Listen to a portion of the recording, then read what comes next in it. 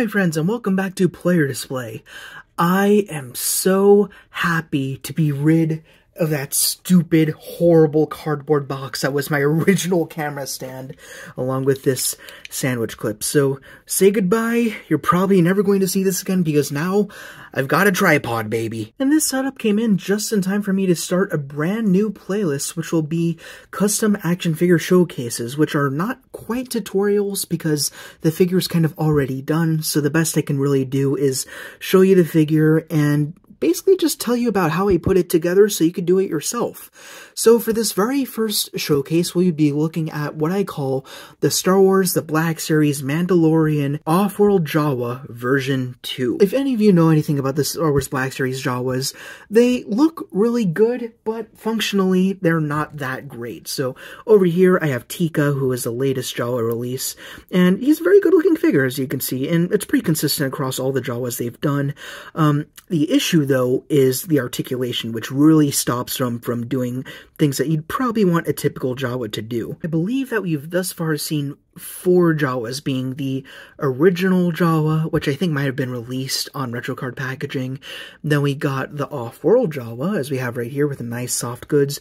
We also got the Kenner Tribute Jawa, which was more of this brown color, but with soft goods to sort of bring back that 1970s Kenner feel.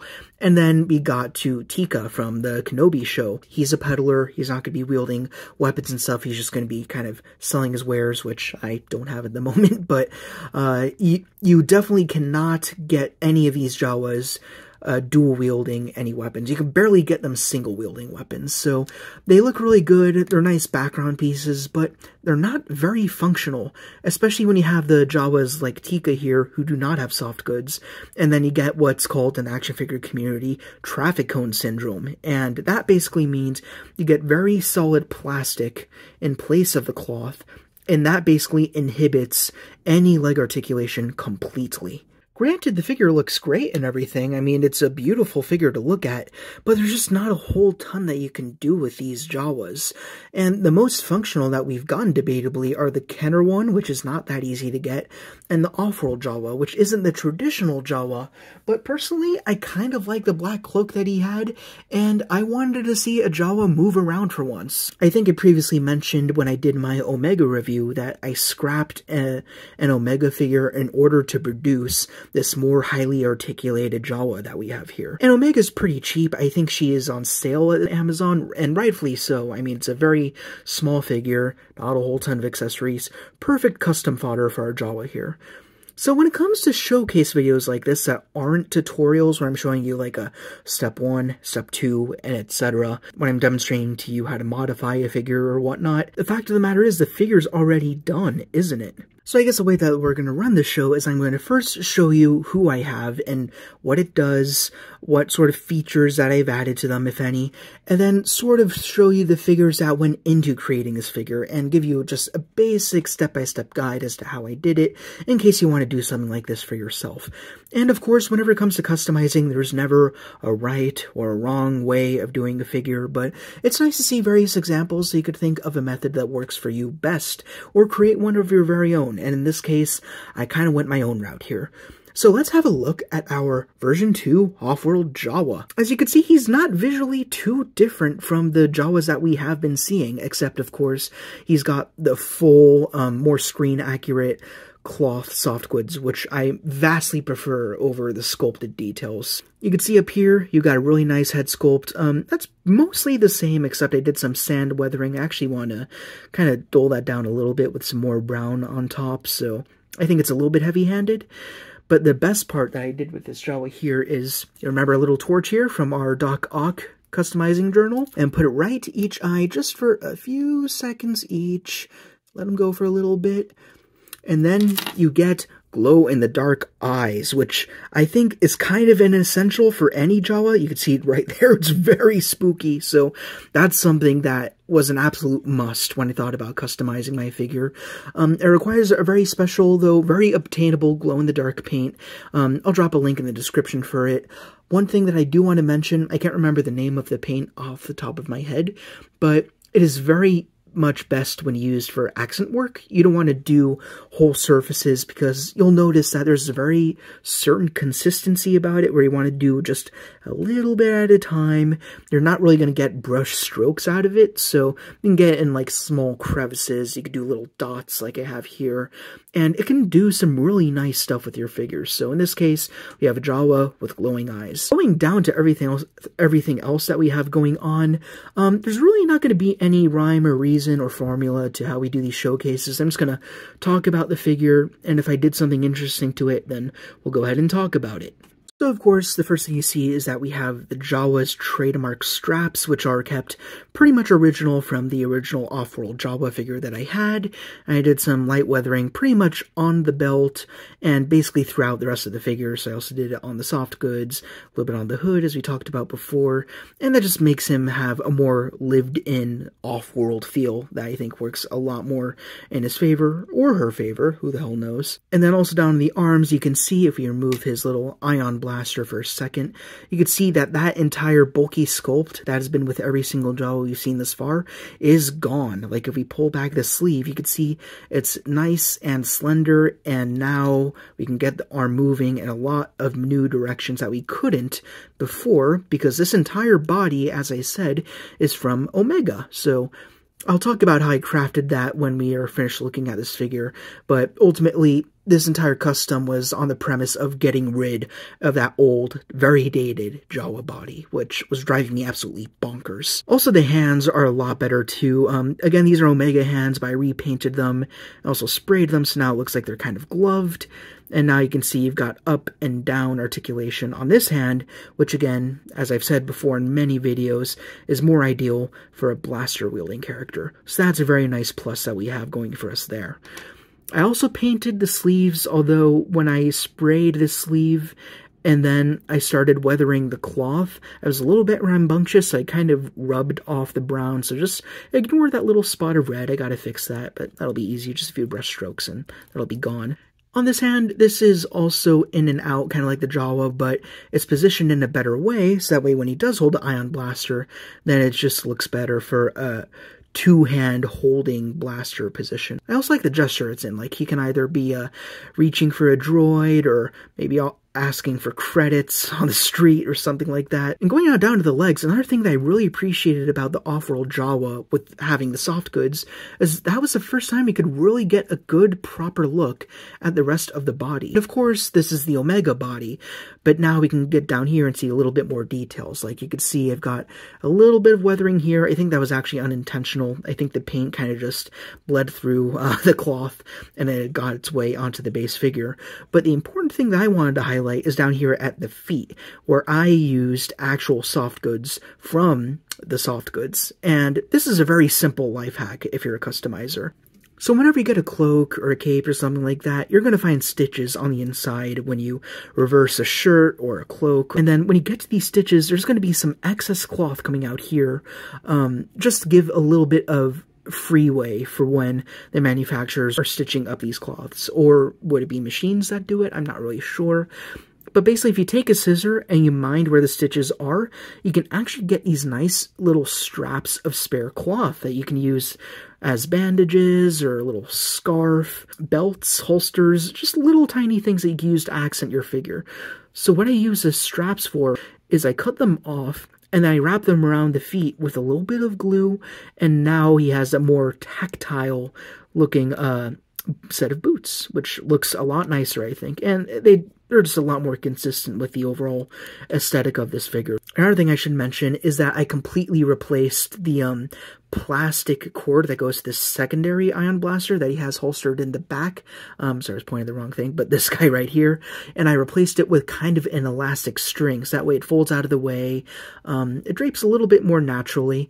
And also, another concern I had with this figure, and all the Jawa figures for that matter, is this holster's a little bit tight for this particular ion blaster. I was always scared that if you're pulling it out, then that little rod right there is going to warp, it's going to break, it's going to snap. So the workaround I found is that if you get wire trimmers or an X-Acto knife or something like that, and just do a little slit back here on the holster, you can actually peel it back, pull out the blaster without worrying about damaging it, even though it's a little bit finicky, and then the holster just goes right back in place, and that's nice because it's a pretty thick plastic, and while it's not too malleable, it's just enough so that it's not going to lose its shape, and it's also going to go right back to where it was before.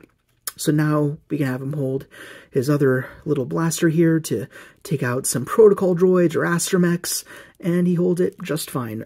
Omega's hand is very good for blasters, as you can see here. And basically, to get the cord inside the blaster and inside the pouch on the back, I just use a little bit of Dremel work. Got a little hole in there, and then pretty much just weaved the string in there with a little bit of glue, and now it stays in there no problem. And I guess the last thing to show off on this figure before I talk a little bit more about how it was produced is, as a kind of a last-minute bonus, I created this really cool ion blast effect. So this actually came from a 2000s Royal Guard 3.75-inch scale figure, and this was meant to go on the Royal Guard's Electropike. So what I did is I trimmed up the bottom a little bit, and then I got part of a sprue from a Bandai model kit and glued it inside.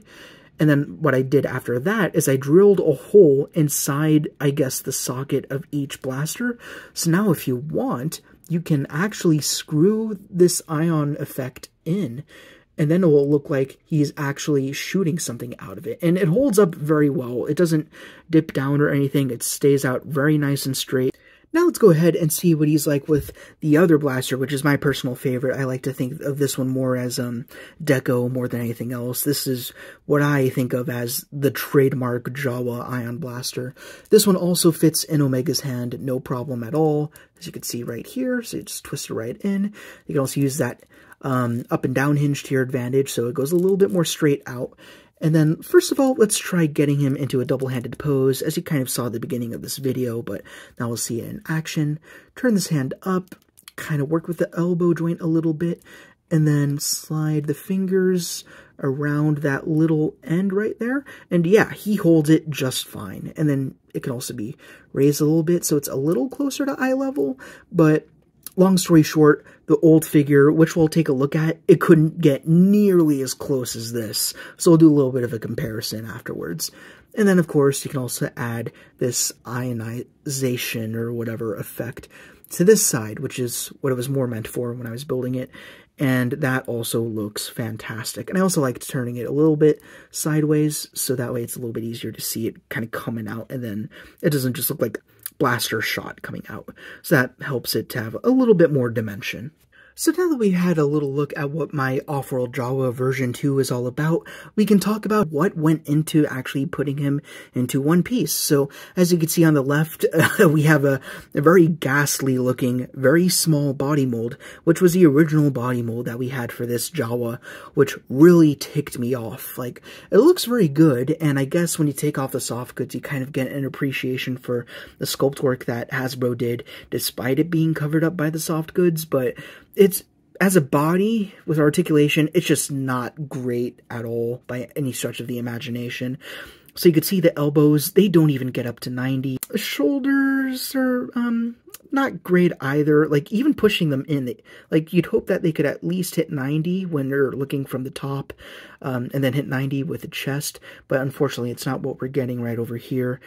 The elbows, yeah, there's just not a whole lot of dynamic stuff going on. And I think both of the wrists are in and out. And the thing that most pushed me to do this custom is the Jawa could not properly hold the ion blaster. Like, yeah, he can grip it, but that's pretty much as creative as it can get. Like, the best you can do is have him holding it straight out, which doesn't make a lot of sense, really. Like, you can kind of, like, do a little bit of that, but when you, as soon as you start moving the arms up from the shoulders, like swivel it up, then you see that the arms start to gravitate off to the side, and they get further and further apart. So there's just no way to get him in a proper two-handed pose. Like, I guess you could use force perspective, but like, even if you turn the wrist, then the blaster just leaves you. And then that's, again, why the up and down hinge in the Omega mold is so useful. But the Omega figure, meanwhile, again, this is the one that we reviewed in a video, and then the old one that I had obviously went into this Jawa. You could see a very profound difference in the structure of this figure and the articulation. Like, you can articulate the elbows to a pretty good 90, which is already better than what we had on the Jawa. I guess we'll do some side-by-side comparisons at least. So you get that, and also the sculpting on the sleeve makes a world's difference. Like over here, it's very, very puffy, so you can't get a lot of wrist action. It kind of obstructs the blaster when it's in his hands. So, but over here on Omega, you just have basically a tube, which is her sleeve, and then you get the up and down joint there, which allows the blaster to fit in really nicely. Better yet, if you work with the elbows, which you're actually able to do with this particular figure, then you can get her into a nice two-handed holding position right there. So basically, when it came to getting these figures spliced together, the really big step, of course, to start with was swapping out the heads, which was a little bit on the dicey side, especially since you're talking about figures from two totally different eras of Star Wars The Black Series. The Jawa is one of the earlier ones, which is pretty evident just by looking at it. For one thing, you would notice that over here we have the original style ball joint, which clearly I broke. Even then, it couldn't do much just because of how big and engulfing the Jawa head sculpt was. So that joint is just not that great. And then you come over here to the much more modernized Omega figure. She has the dumbbell joint up here within the neck, and then she has a single ball down here. So basically what I did is I got these two guys in hot water. I popped off the Jawa's head first, and as I did that, I actually just wound up breaking the joint. So then I came to Omega, and I popped her head off. So then what I was able to do is leave that dumbbell joint inside and then put the Jawa head on top. And I noticed later on that the head was a little bit on the loose side, but I put a little bit of Model Magic clay up there, and it helped it to give it a little bit more tension, which is a lot better.